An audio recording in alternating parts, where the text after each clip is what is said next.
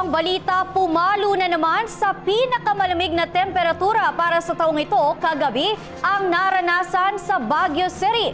Gaano nga ba ito kalamig? Alamin natin mula sa report na ito. Naitala ang pinakamalamig na temperatura sa Baguio City ngayong taon sa 11 degrees Celsius. Ito ay naramdaman kahapon ng umaga tulad ng naramdamang temperatura noong January 9. Ayon sa Pag-asa, asahan ang pagbaba pa ng temperatura sa mga susunod na araw dahil sa cold front at amihan. Maraming residente at turista ang natutuwa sa malamig na panahon sa harap ng pagdiriwang ng taunang Panagbanga o Flower Festival sa lungsod na magsisimula sa susunod na linggo.